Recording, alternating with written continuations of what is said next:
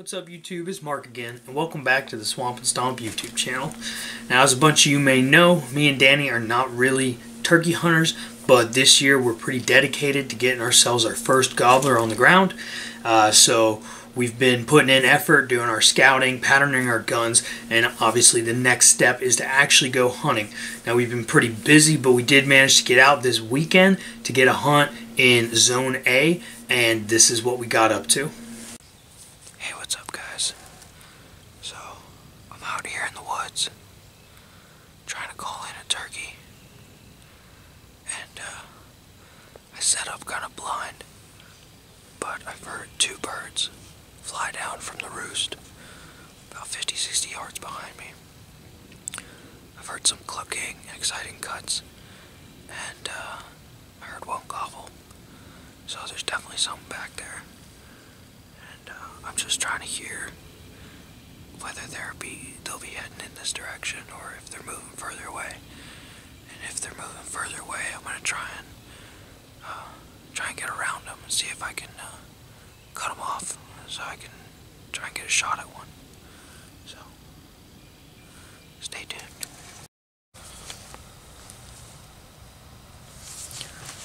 What's up, guys? So I'm back out here again this morning, and did a lot better. I feel like my calling's really starting to improve.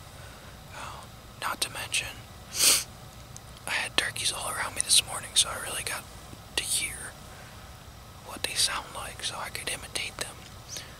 I was having a conversation with a few hens. At first I had a hen walk out of the woods straight to me.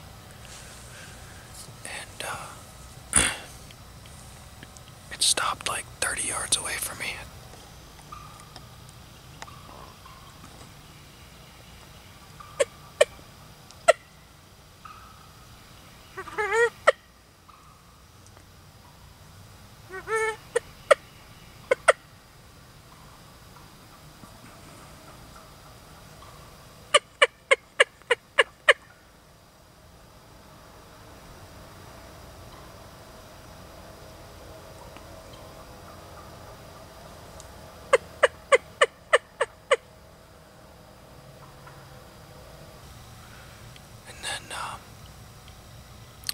It started clucking a little bit, and another hen flew off its roost into a new roost a little closer to me.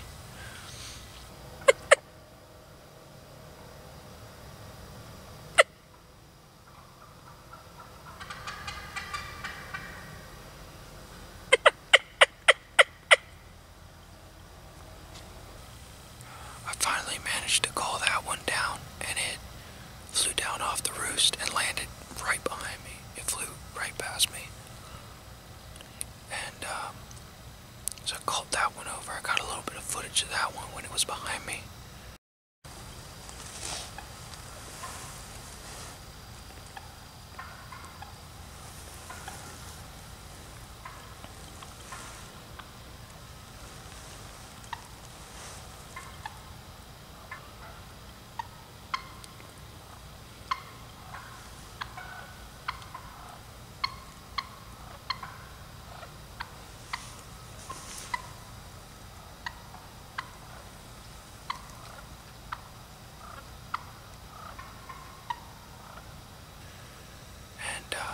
It was really cool to hear four different hens all communicating to find each other, and then they sort of all just walked towards each other, and then eventually when they got together, they walked in the direction that I heard a gobble. They all went in that direction together. So it's kind of cool to see that interaction, but it's gone quiet in this area since, so I'm gonna pick up and I'm gonna go walk around and call a little bit and see if I can't find a gobbler, because they all went to the only gobbler that's near here, and it's on the other side of the fence, so I can't really do anything about that one.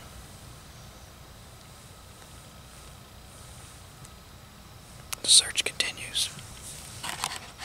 So it was really frustrating having those hens come in and congregate right around me, and then they heard the first gobble and they all just took off and went in that direction.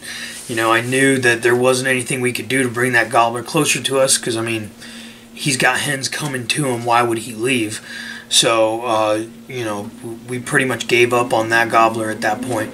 But I really wanted to see him, just to see where he was hanging out. So we went over to the fence line and we actually found this little mound to climb up on. We were able to get a good view of the field, and he was out there strutting his stuff. And, you know, we couldn't really get any good footage of it, but I did manage to film myself calling to him a little bit and him gobbling back at me. So that was pretty cool.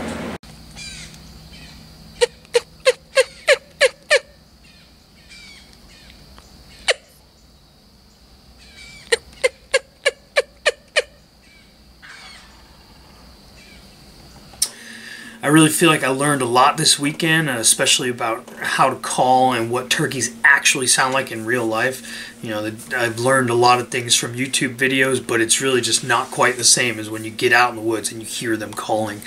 I feel much more prepared for my next hunt, which is going to be this weekend in Zone C, and that season is opening up this weekend. So I'm really excited for that, and hopefully we can make it happen this time. Anyway, we just wanted to update you on the progress that we were making in trying to get a turkey on the ground for the very first time. We're going to try and post a new video pretty much every week for the rest of turkey season, so that you guys can see our progress, and hopefully we can get some footage of us putting one down. We've got a lot of cool content coming up. We're going to be linking up with an expert turkey caller. This guy actually builds his own turkey calls, and he runs a guiding service, and he's been killing turkeys in Florida for a really long time, so he's going to try and give us some tips to help us along the way. And of course, next week we're going to be out in the woods trying to get another turkey on the ground, so we'll post up a video of that. As always, we want to thank you guys for tuning in to Swamp and Stomp. If you like the content of this video, give us a thumbs up. Make sure you're subscribed to our channel. And as always, stay safe, be diligent, and good luck in the woods, guys.